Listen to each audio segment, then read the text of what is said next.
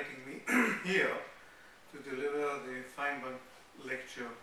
You have honored my son, Daniel, and by honoring him, you actually am honoring American education, because this is where Danny absorbed his curiosity, his humanity, and his principles.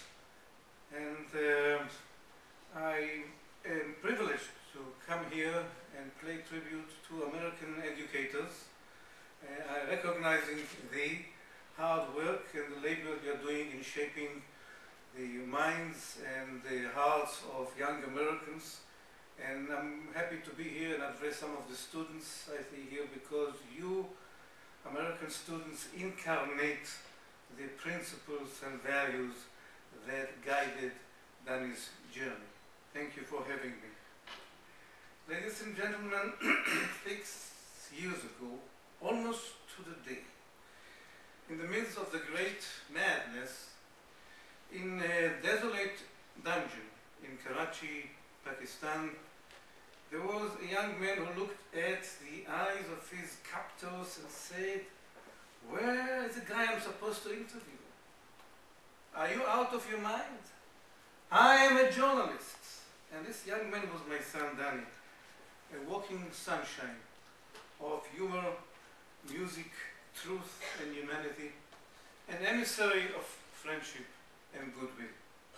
Yes, he was a journalist who unveiled to millions of readers in the West the human face behind the news, a bridge builder who gave voice to millions of voiceless Muslims in the Middle East, from Tehran to Yemen, from Sudan to Pakistan.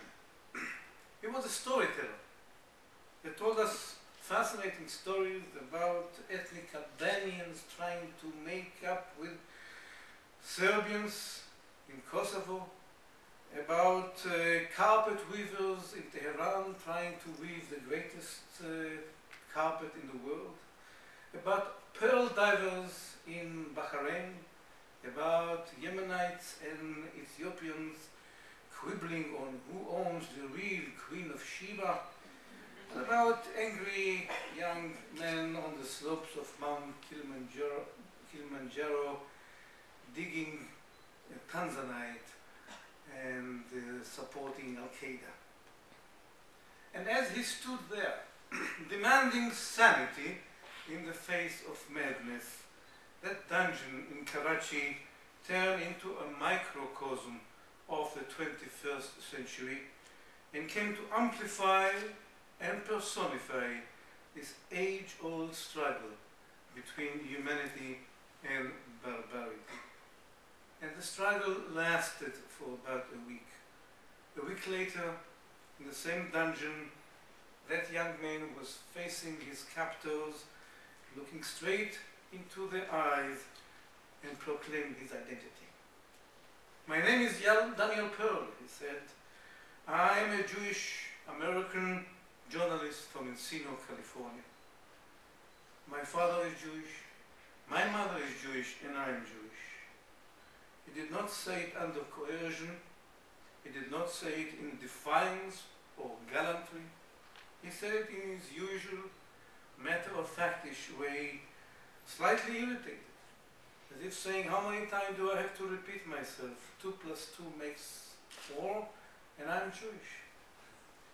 He was not so naive as to ignore the venom that drew down his captor's face each time he uttered the word Jewish, but he still repeated, "My father is Jewish, my mother is Jewish, and I'm Jewish."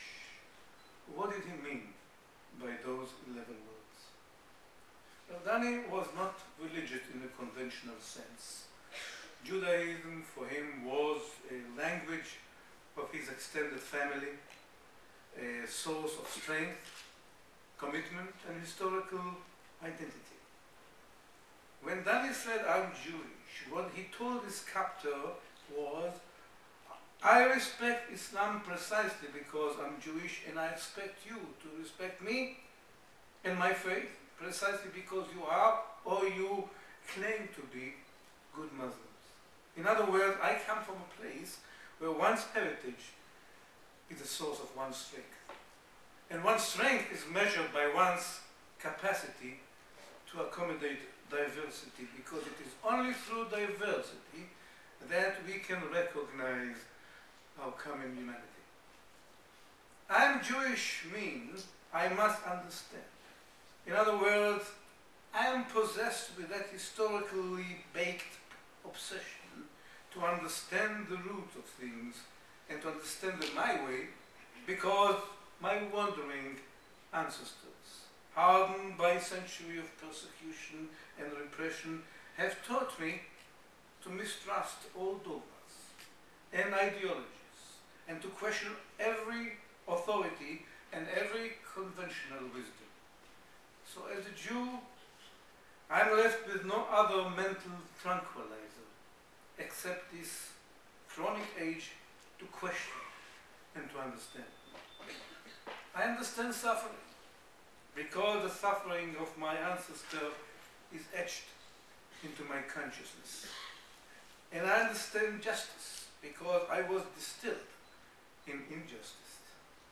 And I understand Muslim sufferings too, because I've seen your people in Kosovo, and I've worked with your carpet weavers in Tehran, and I've sung with your pearl divers in Qatar. I'm Jewish means I am reminding you of the challenge of understanding others. So let's come to our senses. I'm Jewish, that's what I assume he meant. I'm Jewish means I proclaim my right to be different. And I remind you, as did my ancestors for 3 millennia, of the shining dignity of being different.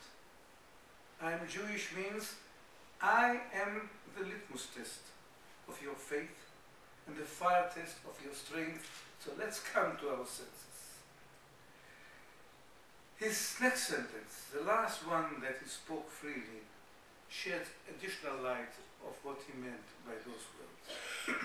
It goes, back in the town of Bnei Brak in Israel, there is a street named after my great-grandfather, Feinberg Pearl, who was one of the founders of the town. Now, why is he telling us a strange story about his great-grandfather in Bnei Brak in that frantic race for nanoseconds? Why does his mind stumble on this anecdotal, almost forgotten story from our family archive? As you can imagine, I have asked myself this question millions of times in the past 7 years, and I would like to share my theory. He chose this story because it carries 3 different messages simultaneously to 3 different audiences. First, to his family. Second, to his captors. And third, to all of us here in the free world. To his family he says, behold, I'm volunteering information that no one else knows. Why? Because I want you to assure you that I'm well, that I'm speaking freely, that I'm choosing my own words. That means I'm undefeated. To his captors, he says, look guys, I come from a place where a person is judged by the towns that he builds, by the trees that he plants, by the wells that he digs, not by the death and destruction that he brings to the world. So let's come to our senses.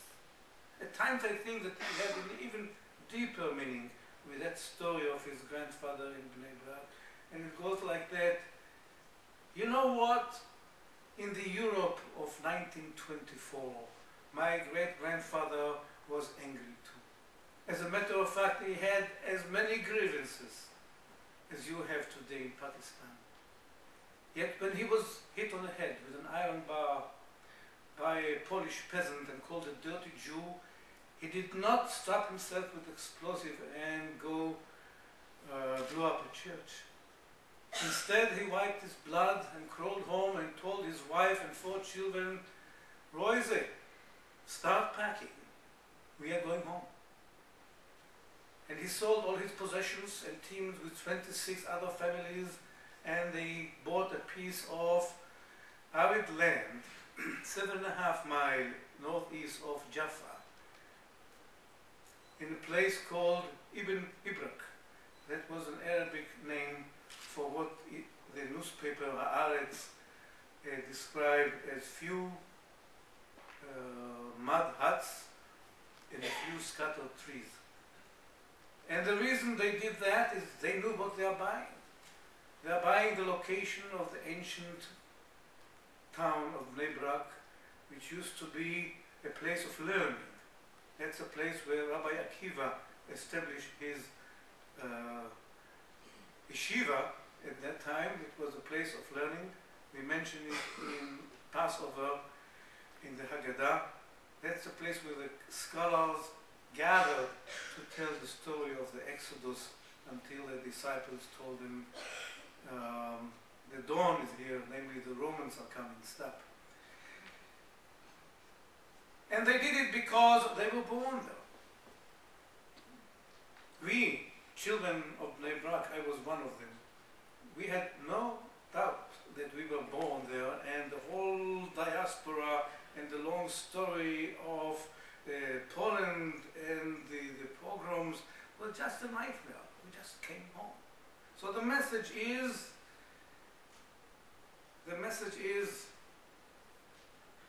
you, when he talks to his captors. I invite you to come to Bnei Brak and to look at this town today and to judge for yourself if such a miracle could not happen in your corner of the world. This is just my speculation, of course. Who knows what he meant by those words? And finally, to the people of the free world, I think the message is also clear. He says, you know what?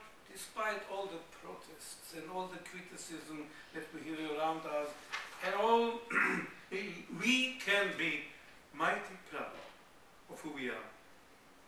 We are the town builders in this world, not our critics. With all the images of the ugly West, and the ugly American, and the ugly Israel, that my captors and their intellectual supporters have labored to paint in the past few decades, let us not forget one simple fact. We are the town builders in this world. He was then silenced forever. His murderers tried to scheme to sow fear and humiliation and division among us, but remarkably, with all their technical sophistication, they made a miscalculation and the outcome turned against them.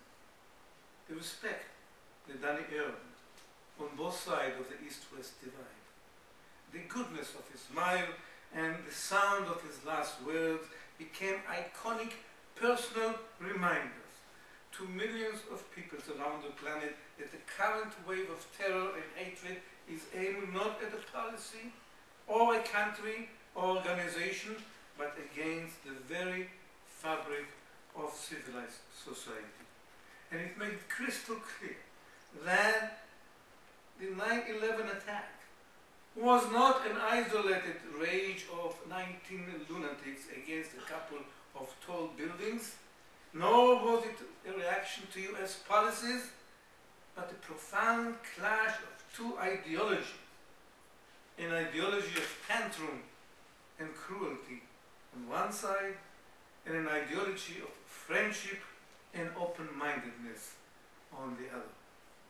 And then his last words, I'm Jewish, immediately assumed a universal dimension and have come to symbolize the right of every individual to assert his faith, heritage, and identity. And like the diary of Anna Frank in the 1950s, these three simple words have inspired pride and determination among young people of all denominations, and they ring today as a majestic point to the freedom of the human spirit and its amazing capacity to weave together the dignity of being different with the sanctity of being one. I would like to read you a poem that I wrote about the struggle in these 7 days in that dungeon of Pakistan. So please bear with me. It's called The Lion's Den. I walked the roads to Lion's Den, south of Midnight, planet Earth, Karachi, Pakistan. Some called it shed, some nursery. I saw it in my father's holy book. The Lion's Den, the caption read. I touched the walls on which 2 eyes with 1,000 dreams wrote songs, and fiercest battle, ancient wars, for 7 days went on. Never in the field of human conflict has there been a clash so total, so intense in charge and aim between 2 cosmic forces so compressed in space, so opposed in vision, so rooted in conviction, across so close a distance before so many eyes. Never stood a son of Abel so fiercely to the face of Cain, a giver to the teeth of claim, a curious to the blinds of self, a listener to the deafening shriek of zeal, alone. Never beamed a ray of light so deeply to the core of darkness, compassion to brutality, principles to whims, reason to the impulse, mankind to Attila the Hun. Never was a saga chanted in more powerful a rhyme. My name is Judea Pearl, softly spoken from the den, softly from Karachi, Pakistan. And when Daniel was lifted from the den, so the Bible tells us, no wound was found in him, because he stood his ground, because he stood our ground.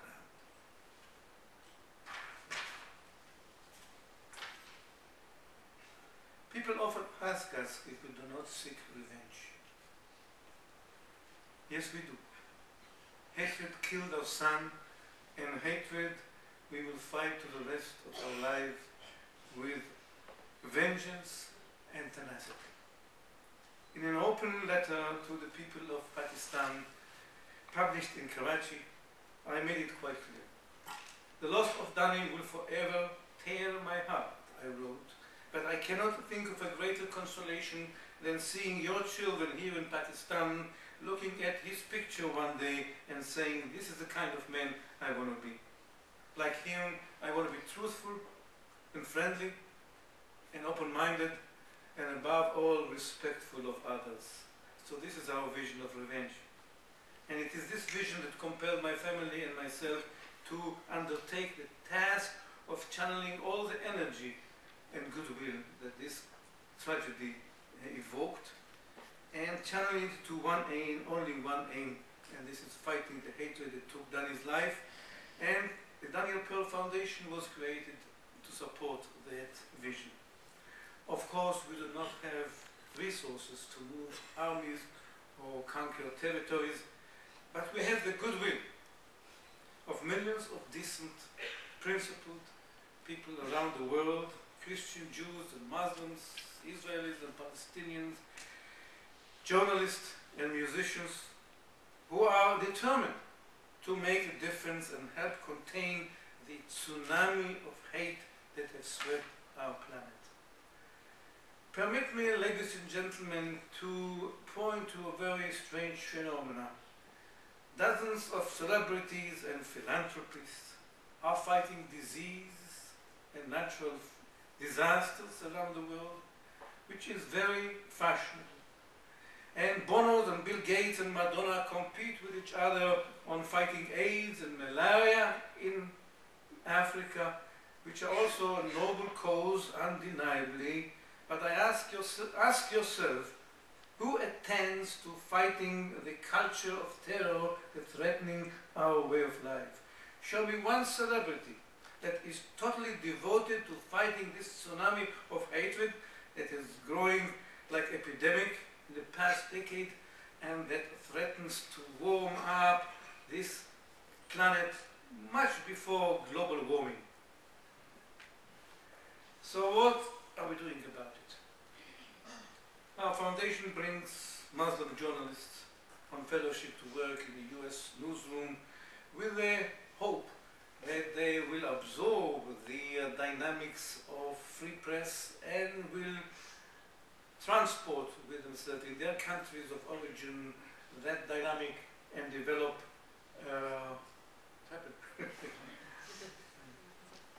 and teach their peers the benefits and bring with them the benefits of free press society.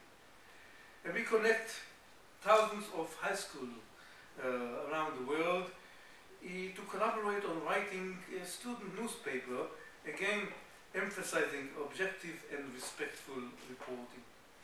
And we conduct a worldwide council that promotes unity and humanity through music, and we sponsor public dialogue. And our strength is not in resources, but in a symbol. Can I have that?